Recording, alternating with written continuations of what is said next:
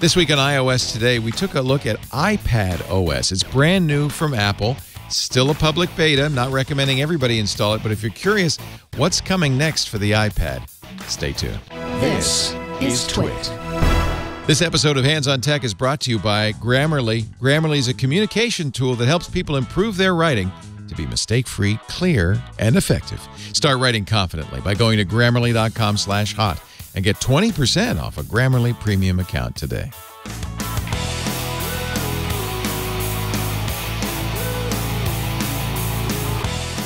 So excited. iOS 13, actually macOS Catalina also came out, both ahead of time. They weren't scheduled to come out till July.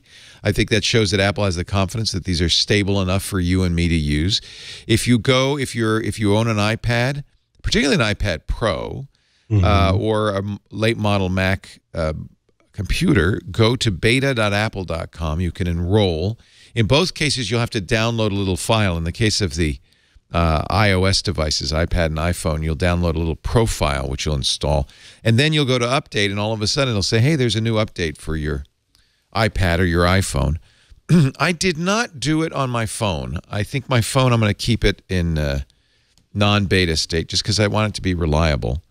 And as you saw already, there's some apps that just don't work on iOS 13. So this is something you do on your extra iPad. I did it because I think we need to cover it. Micah, you did it a long time ago with I think the somewhat less stable developer version. Yeah, it's what's fascinating to me. The first beta is usually the one that gives you a lot of issues, right. And I found that the first beta, for iOS at least, was more stable than the second beta. Funny. There have been a lot more bugs in the second beta. That none have been showstoppers, which is nice. You know, I've not run into any big issues, and all of the apps that I use are working. Some of them are a little buggy, depending, but have not had any like simply won't launch apps, which is nice. Right. But certainly, yeah, this is something that I always every year I'm like, oh, I'm not going to do it. I'm not going to do it. I'm not going to do it. And then I end up doing it. Can't help it. I got to do it. I got to do it. I got to try it. I got to know. Well, and for me, the most interesting thing was not just iOS 13, but iPadOS. iPadOS. And as somebody who loves my 12.9-inch iPad Pro, I mean, I really do love it. But I always felt like the hardware way exceeded the iOS capabilities. The iOS was designed for the iPhone. So this is to me the real reason for my upgrade and interest is I want my iPad to be more than just a big iPhone, and I think there's some really nice stuff in here. So let me show you right away one of the very first things, which is all of a sudden you'll notice immediately the icons are smaller and the density is higher. So that is huge. We have room for 30 icons or folders per page. And the front page, this is really awesome. I have 24 icons on here. And I have a column on the left, still room for a column on the left, which holds what used to be my notifications page. Now is a column on the left. Now you can turn that on or off. You don't have to do it that way. There's a little switch. In fact, if I go to edit, that says keep on host screen. If I turn that off, then we go back. Let's see. Let me do it again. Maybe I can't go back. You should be able to. I think you swipe it. But you did swipe it. I turned it off. Oh, let's leave it. Wonder if it's it might be I have to say done. No. You did do that, though. Yeah. Might be buggy right now. But yes, you should be able to turn it on. Well, now it says it's off. Yeah, I don't know. Turn it on and off to make that go away if you don't like having it there. However, I like it. Now, there's something else to point out, which I didn't know, and you explained to me, and I'll go back into edit. You've still got in your Today view, you've got the same choices you had before. You've got widgets, widgets you've installed, widgets you haven't yet installed. Of course, as you can see, there's a lot, far more that I haven't installed.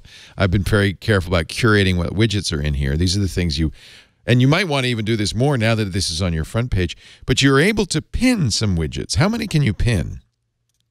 I have not tried to reach the maximum. I think it's only 2. Yeah. Huh. So the idea there, I think, is great, and I thank you for showing me that. When you swipe all the way down on this left column, the widgets you've pinned will always be there on your home screen. So I chose calendar and weather. You're always going to have, and this is huge, date and time. That's always a part of it. So then you know how I have my clock here so I can see what time it is, and it's hard to read. I can move my clock away. Unfortunately, and I'm hoping Apple will do this, I would move my clock away if, as it does on Android, tapping the time would open the clock, but it doesn't do that, unfortunately. Tapping the widgets opens the appropriate, application. Yeah. But Apple, just a little tip, this is what happens on Android in most cases on the launcher. If you tap the time or date, you open either your date, your clock, or your calendar. So I'm leaving the clock and calendar there. But I have to say, it's only a matter of time before I hide away my calendar and clock. Yeah, because you got it right there. Yeah. Plus, swipe up and you can see the rest of them. So I think it's nice. They're hidden. They don't take up attention. It's not that the space is there anyway, but they don't take up attention. But you can get to them very quickly. I think this is a very important improvement.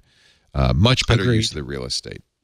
Now that's not going to happen on iPhone. That's an iPadOS feature. The one thing though I haven't gotten yet, sophisticated about is the multitasking. So can you walk me through some of the things I can do here? So one of the things is that you probably know about slide over. That's where an app comes over from the side. So we've got to be in an app. Oh, let me be in an app first. Okay, so I'm in OneNote, and actually Notepad would be a good one to be in, and then I can. Well, you should maybe be not OneNote. Let's do an Apple app. How about? You see, I don't have a whole. Let's do Notes. This is Notes would be good. So let me open up Notes. And then, because we know that'll work. Gallery view, smarter search, shared folders. Okay, I like that. So now I slide. See, I'm really bad at this. Okay, swipe up from the bottom so that you launch your. Yeah, now take one. Oh, I can put something. Let's put Safari. Over there. There you go. So maybe because I never had anything. Side by side. There. Yeah, that's side by side. So go ahead and grab. Top right, or the top right, that little, and then take it and then drop that. Now it's right a window. Yes. Which means I can drag it around. Unfortunately, it snaps left or right, right? It does either go left or right, but you can now use multiple apps in slide over, so that way it's easy to get to the different ones that you use most regularly. So you can see this would be a really good example here. I'm writing a kind of a blog post of all the things on my Mac, and if I wanted to, I could use then Safari to open up the information and then copy the information from here. And you're gonna help me do that. From copy it, can I just drag it? Yeah. So don't. Yeah, there you go. You don't have to go to the copy option. Look at that. Look at that. Now, so this is a really nice way to do some research. I think that's really fantastic. And then go ahead and tap back onto the Safari thing, just so that's kind of editing screen at the bottom goes, or the editing bar at the bottom goes away. Trying to make that go away. Okay. Go away. Go away. There we go. Okay. There we go. Now, see the bar at the bottom right that looks like the home indicator? Swipe up on that. In Safari, the bar there. Oh. Yeah. And you should be able to swipe up on that. What happened? And that's where you could have multiple different slide over apps. So you can drag and drop essentially, like whenever if you back out and you had say there you go, and you wanted to add, I don't know, music or messages or something else as a slide over option. So pick and drag one there. Like put that here. Yeah. Whoa. And now when I slide up, I've got both of them. You can choose between those two. Yeah. What so the it's like what? Multitasking. Yeah, multitasking and slide over is really nice. Wait a cotton picking minute. So that is a really nice feature. Let me see. Oh, good. A nice restart. Is that what that happened? Did I respring it or did I reboot it? I think I just resprung it. Okay. So this is important. We want to show that too, that there'll be issues. Tap Notes. Let's see if Notes still has all of the... does it not have it? Yeah, good. Yay. And you can see both of them there. Yeah. You can also easily take... That is so cool. So I can switch back and forth like that. Can I have more than two in here? I believe you can have several. I'm not sure. I have not tested the limit of it, but I know you can have more than 2 for sure. That's great. I have to always be careful. So, let's put photos in here too. Right. Yeah. Depending on what you have. Yeah, I don't want to put my messages. So there's a photo. So now I have 3 different things. So this is I think this is a clever way of setting up kind of a multitasking system in an iPad. That's really great. I'm very excited about that. Look at that. If you ever want to take one of those full screen, I believe so tap on, now there's the bar at the top in the middle of that. Yeah. You can take that and drag it to the middle of the screen, middle top of the screen, and you should be able to, well, that didn't work. I have not tested this myself, but it says there's a way to get this to become easily make a slide over app full screen by dragging it to the top. Oh, maybe just dragging it off the top, maybe. Let's see if I can do that. Oh yeah, see, something happened. Well, that's just a photo. I think you're gonna drop that into notes. Yeah. Why is it not letting you do that? Dragging it to the top. Maybe because I'm in notes. I don't know. Let's try a different one. Let's try. Oh, maybe you can. This is funny. While you're in that. There you go. There we go. You did it. And this is, I have to be honest, always been my problem with this technique. Is it's a little finicky, a little hard to do sometimes. In fact, remember at WWDC when they were demonstrating some of these new gestures, the guy demonstrating them said, "Oops," was having issues. Yeah. Oops. No, not. Oh. So, I think maybe with practice it'll get easier. Absolutely. I hope so. Another thing that makes it easy that makes multitasking better is multiple windows from the same app. So kind of before, if you wanted to say, right, if you wanted to have 2 Safaris and side by side, now you can do that. Which I think, I want to say there were some options for Safari for sure before, but say you were doing pages, you were working in pages, right, and you had, sort of one document where you'd collected research and one document where you're trying to do sort of the final formatting for that. Well, that's what you can do with this new multiple windows from the same app option, is to be able to take and have those right side by side. Another example that they give is if you were organizing your files, it's really, there you go. It's really handy to be able, look, you've got 2 windows and a slide over. I've got 3 Safaris open here. This is cool. Really cool. All right. So yeah, again, this is going to take a little practice. Can I get 3? No, I see. I've just moved that into the, that's cool. This is going to take a little practice, but just this by itself, the ability to run one app, multiple windows. Now the apps will have to support this. So that means it's not going to work with every app. It's working with some right now. I don't know if I could. Let's see if I can open a second New York Times, for instance. That may actually, no, this is Safari in both cases. So Apple's apps will certainly do this out of the box, and other apps maybe down the road. Okay, very nice. I really like that. Hands on Tech this week brought to you by Grammarly, a communication tool that helps people improve their writing to be mistake-free, clear, and effective. Grammarly Premium looks out for spelling, grammar, and other errors, but also offers advanced punctuation information, style within context, conciseness, and readability for different occasions. You don't want to sound like your PhD thesis is a blog post. You want to write for the occasion appropriately, and that's what Grammarly helps you do. Available on multiple browsers and platforms, and right now you can get 20% off your Grammarly Premium account today. Go to Grammarly.com/hot. That's Grammarly.com/HOT for 20% off your Grammarly Premium account. What else is new in iOS 13? Let's see. Should I play with these new undo and redo gestures?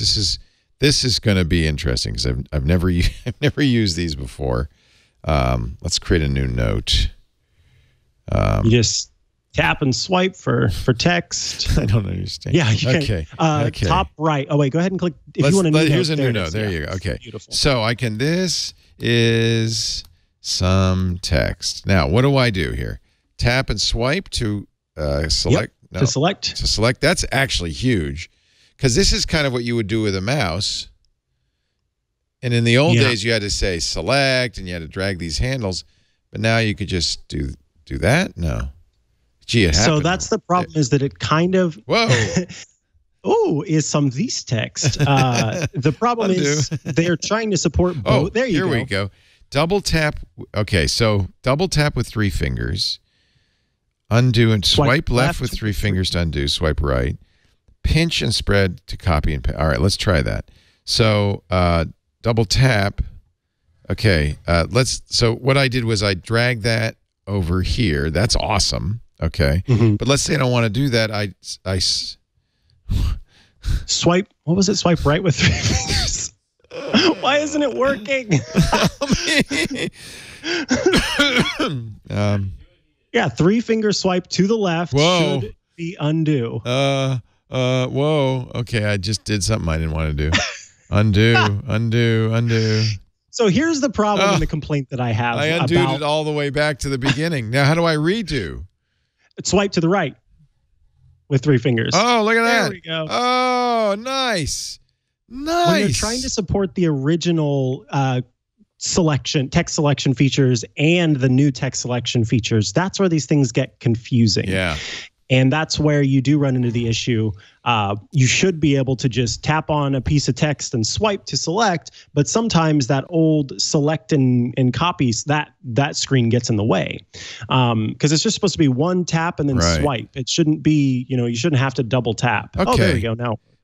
This is an example of it's going to take a little practice to get kind of used to it. Absolutely. But, another thing that they have that I saw, I think it was Steve TS had tweeted about the multi-select gestures. So you can quickly select email messages, files, and folders by tapping with 2 fingers and dragging. So if you have say you have a list of emails that you don't, you want to mark as read because you've gotten 30 emails from a newsletter. Right. In the Mail app, you tap you tap with 2 fingers on the first one, and then you just drag down and it selects the whole list of them very easily. So that will work with email messages, files, and folders for now. And I'm sure as more apps support these sort of more involved gestures, then you can do easier multi-select. Nice. Of course, as you showed, it's easier to sort of move the cursor around however you want to. Yeah. And it's supposed to be good. They call it intelligent selection. So if you come across an address, a phone number, an email address, it seems to and be some others, it's jumping to the word, and this is nice. Yeah, there you go. Yeah. That is better. Yeah. You can double tap on, they call it, like I said, intelligent selection. So you can double tap to quickly select an address, a phone number, email address, etc., versus, your regular text. So even if it's, you've got your address line, which is on multiple lines, just a double tap on that could select the whole thing. So that's the text editing updates. Yeah, that's really fantastic. Okay. What else? Have you used the they call it Quick Path, but the Quick Path keyboard, which is the quick swipe keyboard, essentially. Have you used that at all? I use it on Android all the time, and I love it. So let's play with that a little bit here. I'll create a new thing. So what I need to do is you probably have to disconnect from. Somehow I have to disconnect this keyboard, and I don't really know how to. Oh, there we go. Okay, there we go. So if I type TH, now how does it start? You were doing it right. Yeah, you just start swiping. Yeah, wait, it's not working. Not doing anything. That's maybe because I'm in paste. That might be why. And it might be getting confused because you still have the keyboard. Well, there we go. Wow, this is very upsetting. So I love Swipe, and if you've used the SWYPE keyboard, which you can install, they went out of business, or I don't know, they're not around anymore. But this is I think, a great way to type. It's funny because Ken Koshenda, who was, in fact, we've had him on Triangulation. Megan interviewed him, and he was one of the original designers of the iPhone keyboard. He said, we looked at that when we were designing the iPhone keyboard, and we decided no one wanted it, so we didn't put it in. So here it is more than 10 years later, and apparently it's been a huge success on the Android side. Maybe Apple's finally said, oh, okay, we should do it. Because I personally, I find it a much easier way to type. Less so, And maybe it's not on the iPad because it's less so on the it definitely iPad works than on the phone. iPhone. It does. Yeah, I'm using it there right now. I was doing a test to make sure that it works. Isn't there also a new smaller keyboard? This is really going to push it. It's called the floating keyboard. Yeah. So if you pinch to shrink the QuickType keyboard. Oops, let me start again. Get back into typing. There's also, I can go here and select it. Oh, nice. And there it is. And this can it's go almost like anywhere. A little iPhone keyboard. Yeah. Now maybe this one does have that. the swipe? Yeah. Yes, it does. It does. Huzzah. No, I don't. Maybe that was user error. So the idea is it does the best it can to figure out why you did that, what you were going for. What's your word? But actually does a pretty good job, and so this is cool. So I'm not sure I want a really tiny keyboard. On the other hand, if I'm swiping, let's see if it knows your name. Hi, Mikah. Oh yeah, I think it. It's spelled with a K. Good. It's close. Oh, that is how it's spelled. That's how it's spelled. Oh, it's how it's spelled. Okay. Yeah. It knew. I didn't.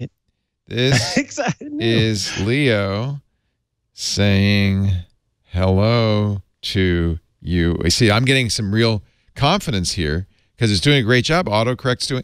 This is great. This is going to be a huge improvement. I'm impressed. Yeah, and look, you can put that keyboard anywhere, which is really nice. I think another thing that's important to note about this is it's supporting English, simplified Chinese, Spanish, German, French, Italian, and Portuguese to start. All those languages are supported by the QuickPath keyboard. So I think that's pretty impressive that they've got that many languages with the new QuickPath typing to begin. And something else with the keyboard, this is kind of a small feature, but I find it fascinating. Dictation will automatically detect which language a user is speaking now. So that will be chosen from the keyboard languages. Let me try this. Let me see. Bonjour, Monsieur Mikah. It didn't understand French, but I haven't installed French. However, look how fast it's dictating. And this is the new on-device dictation, right? I mean, this is super fast. And very accurate. So I'm very happy about that. You see how it's adjusting as I go? Period. As it goes, yeah. It's getting context and doing a better job of understanding. I have to say, I will be using this one a lot. Because to me, dictation is a lot easier than typing. I agree. When it works, I agree. Yeah. Something I could totally see you using is the new option for external drive support on iOS, including server-wise. What?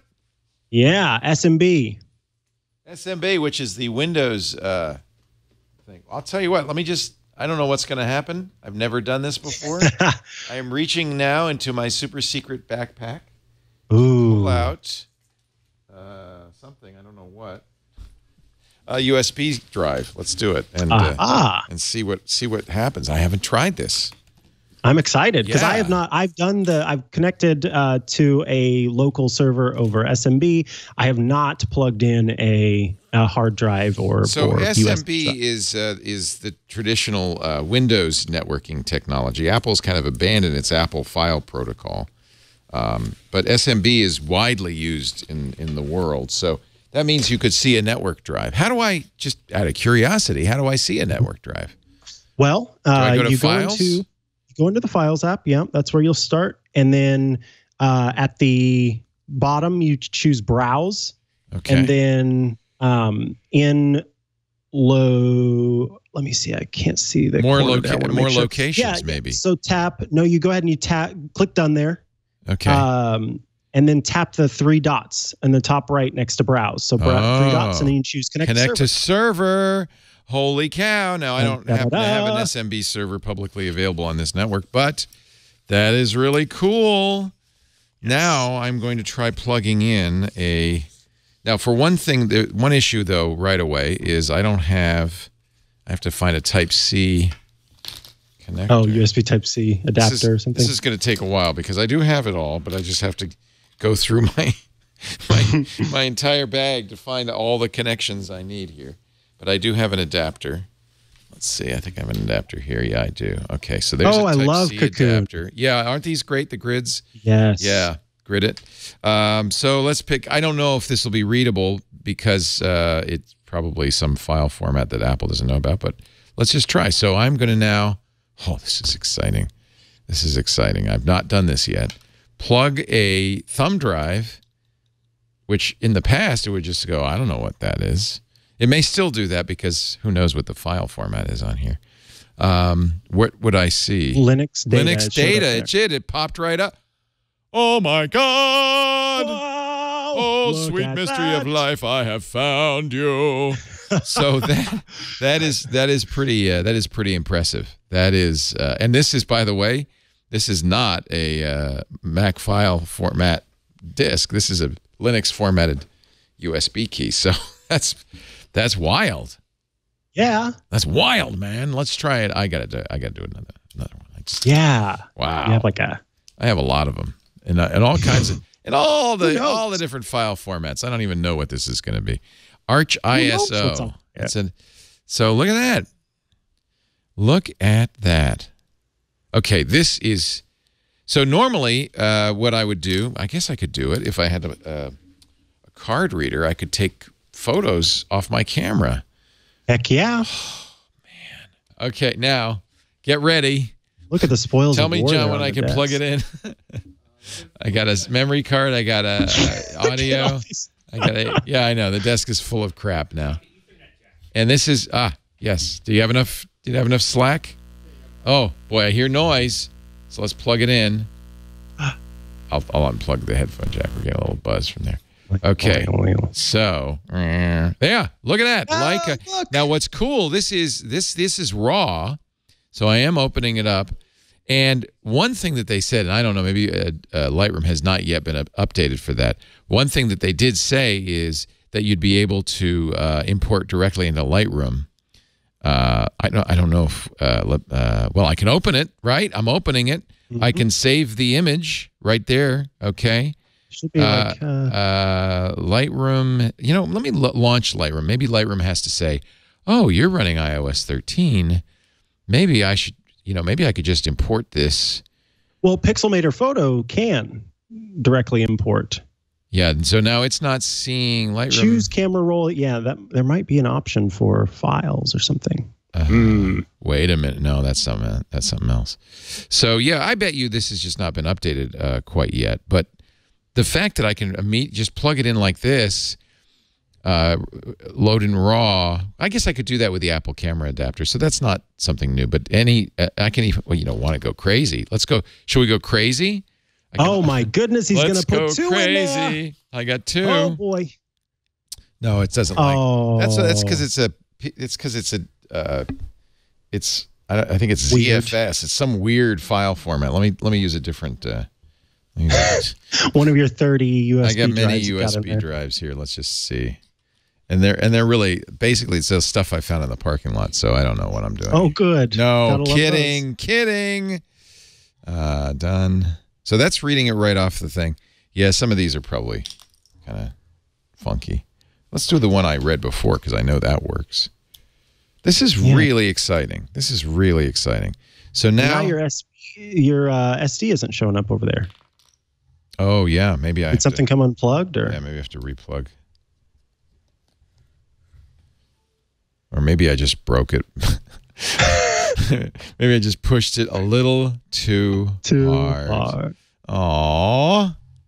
Well, anyway, we demonstrated the fact that this does now read USB drives, which is pretty darn exciting. Any other features you think people are going to be very excited about with...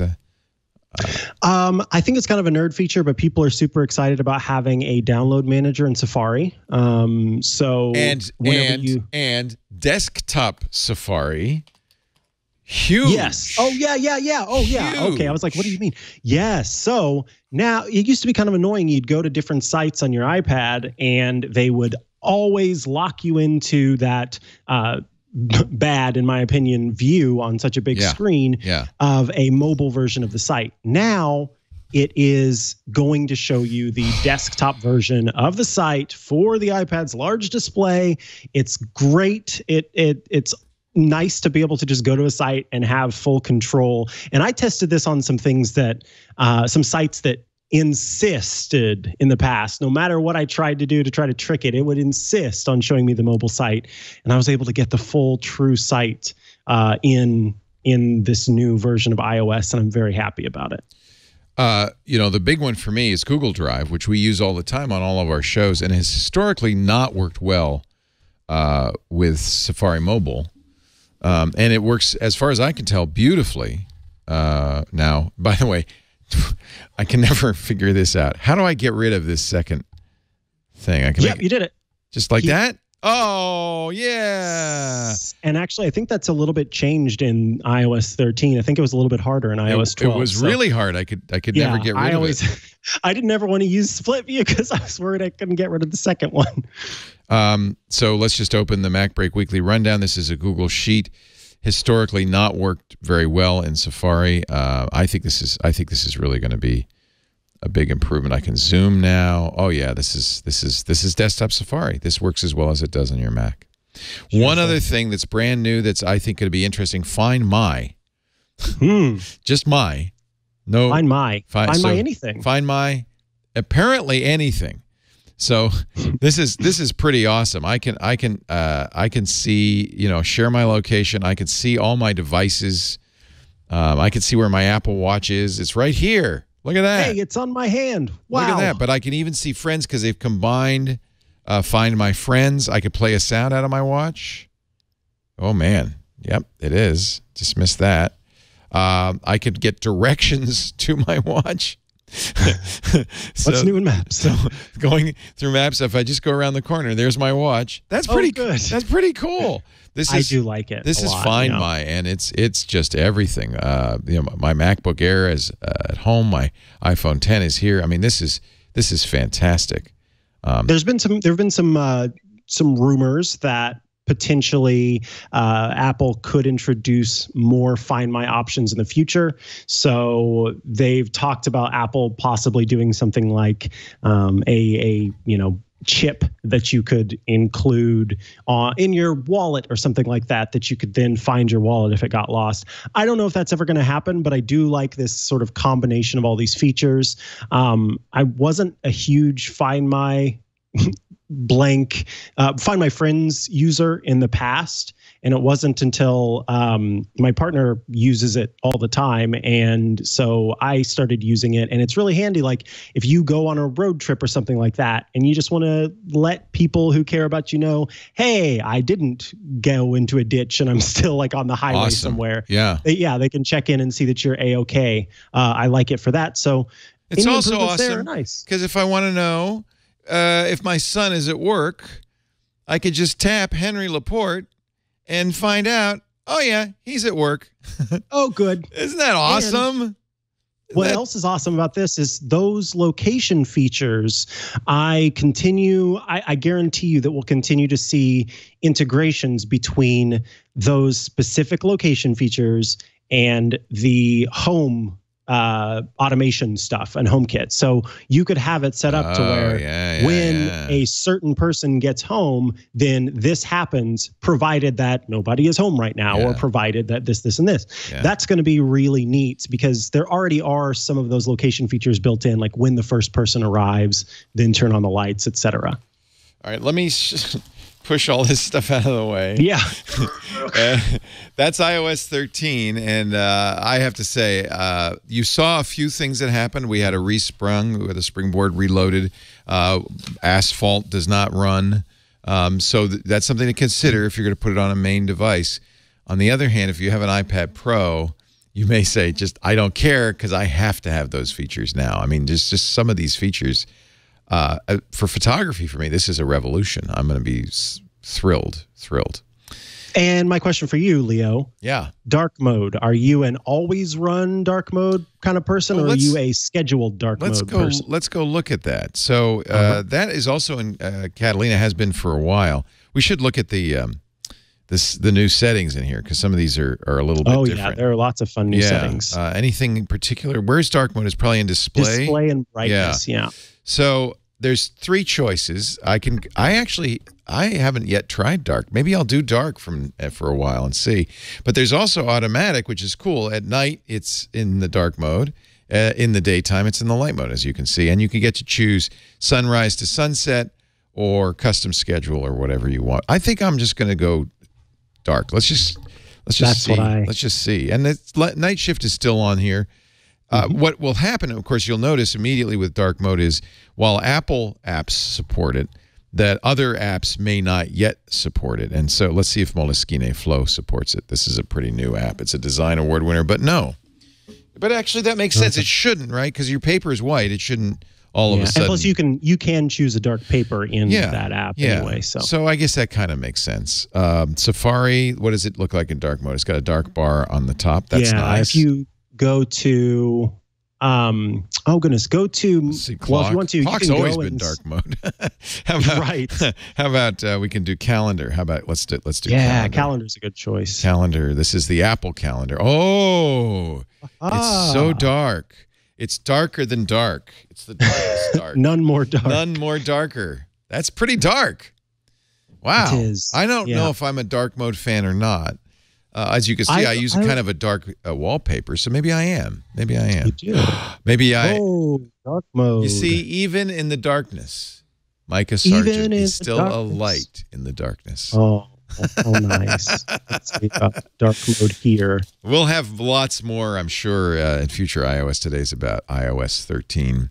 I have not put it on my iPhone. Maybe we could find somebody who is really brave to put it on their iPhone. We could see what's different. But you can see already iPadOS is going to make a big difference to how people I think so. Keep up with all the hottest tech news and gadgets. Visit twit.tv. There you'll be able to find and subscribe to all our tech shows. Thanks for watching Hands on Tech.